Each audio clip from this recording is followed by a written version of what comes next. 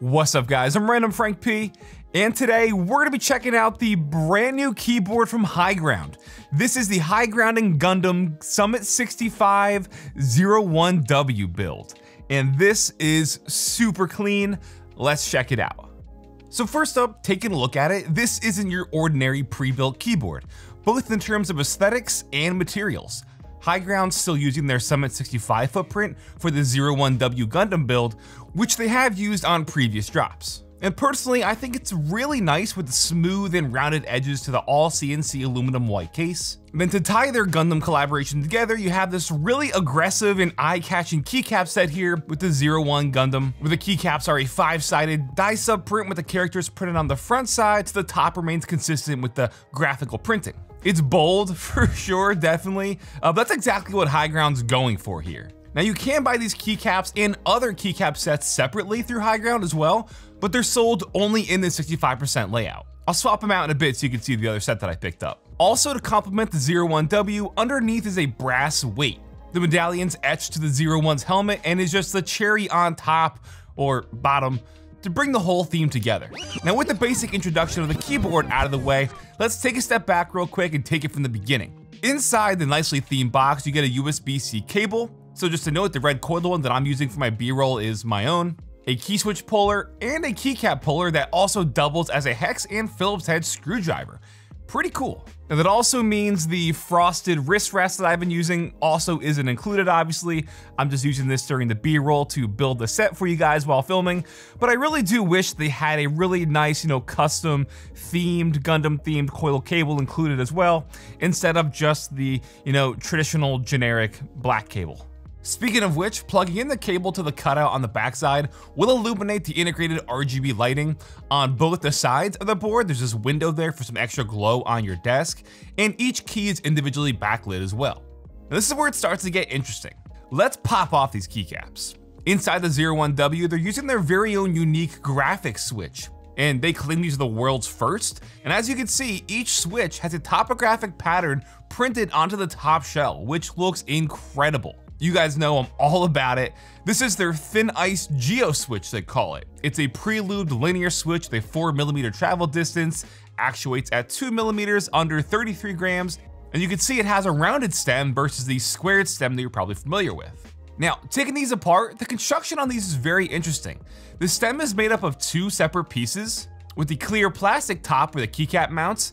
Then the bottom section of the stem seems to be like a self-lubricating palm material. And just right out of the box, I'd say they're decently smooth, but these are just barely, and I mean barely, lubed like they claim. There's practically zero residue anywhere to be found on the switch. I took a few of them apart and it's like that everywhere. No remaining residue on the inside of the bottom shell, on the rails on the side. It's just the tiniest imaginable bit of lube. Now, that's a bummer for sure, because when you have such a unique looking switch like this, it would have made it so much better if they were properly lubed to complement the entire switch as a whole. But they just put the tiniest imaginable grain of sand speck of lube on here that they're practically not lubed. So super inconsistent here. Duroc V2 stabilizers though are properly lubed, and they don't have any of that nasty rattle or inconsistency to them, which is definitely nice. But yes, for your backspace, your enter, the shift, the spacebar, your traditional stabilizers here are properly lubed, which is good to see. Taking the board apart to get a deeper look, thankfully you can use the included hex tool, which they give you, which is super nice, and it's very simple to get inside. Using the hex tool on the bottom of the keyboard, just remove the 4 screws. That's literally it. That's all you have to do. This is by far the easiest and most mod accessible keyboard that I've ever seen, because typically there's bottom screws in the top plate to hold it down, but nope, Higround's got it figured out here. Once the top frame is removed, then the plate and PCB can be lifted up, and you'll see it's gasket mounted with these rubber strips around the outside of the PCB. This is what gets sandwiched between the frame and the board to give it that sort of free-floating design on the inside. And speaking of sandwich, there is a layer of silicone sandwiched between the PCB and the top aluminum frame, and a foam dampening layer on the bottom of the keyboard laying there as well to help absorb any of those micro reverberations inside to give it a deeper sound to complement the linear switches. Although this foam strip is very thin. I'd argue it's not doing too much. So again, super easy to get into if you want to consider modding it, but really you shouldn't need to unless you want to do something like super specific. Now, like I mentioned before, they are selling other themed keycap sets for this Gundam collab, so I do have an extra set of their White Admiral caps. I personally really dig these. These are made specifically for this build. Again, it's just the 68 key set, so you don't get like, other additional keycaps if you want to use this on your own TKL keyboard, for example. But I think this White Admiral set, it's just much more subtle, and it's a mirror design of the brass weight underneath, so I'm personally a really big fan of that symmetry. I think this set just complements the board more. It also has these slight silver, like shimmery characters on the set here. It's a really nice addition. Then the red coil cable I had wasn't doing too much, so I swapped that out with a white one. And now the facelift we have to the 01W and the Summit 65 is looking phenomenal. Honestly, any Gundam lover out there is going to be a huge fan of this final result, I think, in terms of visual aesthetics. It's just super clean. All right, so now we'll do the sound test with the Summit 65 01W keyboard using their Iced Geo switches.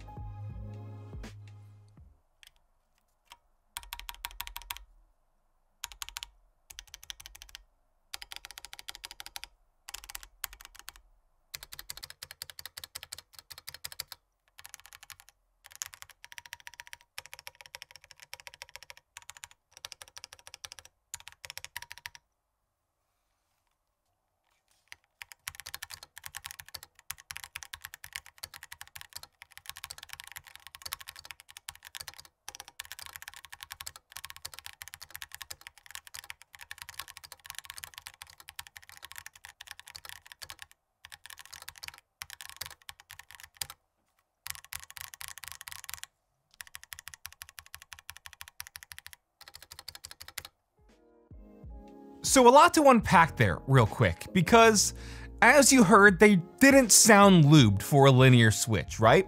I will admit they felt better than they sound, and the stabilizers and stuff, they all felt really even and consistent, which was good. Not a lot of physical rattle or pinging to them, so I'm happy with that, but just the fact that there is such little lube, like I mentioned, really stuck out here. It would have done so much better for this if they were properly lubed. Also, one thing I want to point out is for a gasket build, it is pretty stiff, which is, one of the advantages of having a gasket keyboard build is that it's a bit more loose and flexible. That's, what you want out of it. But here, you don't really get that with this keyboard, which is a bummer. And I think if they would have reversed their internal materials, it would have given more of a softer gasket feel. So for example, for their gaskets, they are using that silicone material. If they would have used something, like a traditional pour-on switch, which had more give versus the stiffer rubber, it would have, provided a more flexible build. So unfortunately, Higround's doing some great stuff with visuals and aesthetics, but just the overall typing experience does leave a lot to be desired. Now, while I was gaming and using this, I had no tangible physical problems, obviously. Nothing in terms of like, it cutting out, obviously anything groundbreaking like that, which would make this an automatic no-go for me. So everything was pleasant on that front.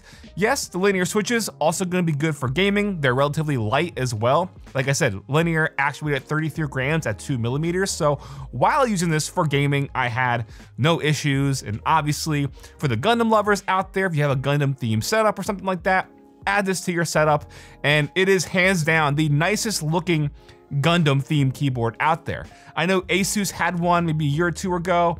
That was This is Gundam done right, and that's really where Higround has been shining recently with their collabs with like Dreamcast, Sonic and stuff. They know how to do these theme collabs right. So for the visuals, the aesthetics and stuff, everything in terms of design, this is what you want out of a really nice Gundam themed build with the Summit 65 01W. Now, to recap, yes, all that's good, all that's great. The biggest downside here, I think, are those switches. I want to love them because they look so nice, but it's just not an overall really pleasant experience when typing. If they were properly lubed, that possibly could have been, different for my outcome, but it's just the reality. They are not a pleasant linear switch to type on, and it left more to be desired. Sure, you can swap them out if you want to pick up your own, 5-pole switches or 3-pin switches, whatever you want to put them in with here. It's hot swap, you can remove them obviously, but for the price at $300, you kind of don't want to get other switches out there and mod it, because this is kind of, you buy this for how it comes. You're not going to be swapping keycaps with like a GMK set you have. No, you're buying this Gundam keyboard for the Gundam build and the Gundam keycaps. The switches, sure, you can mod them like I said, but at this price for the everyday, gamer out there is going to be buying this, they're probably not going to want to buy switches and mod it even further. So it's really great for that person who just wants to get a nice, more premium build that's kind of blending the line between a custom and a, mass-produced gaming keyboard. It is that fine line in the middle because it has the custom aspect of it, but it's not your just like crappy traditional gaming keyboard by any means. So if you're their target audience, if you can fork out the $300 for it, then I'm sure you won't have the same analytical approach like I do. This should be more than fine for you. So that'll wrap it up, guys. Hope you enjoyed. If you want to check it out, I'll have it listed for you in the description down below. And if you like this review, give it a big thumbs up, show your support. Feel free to follow me on Twitter at randomfrankp. And lastly, if you haven't already, hit that subscribe button. Hope you enjoyed. Have a good day.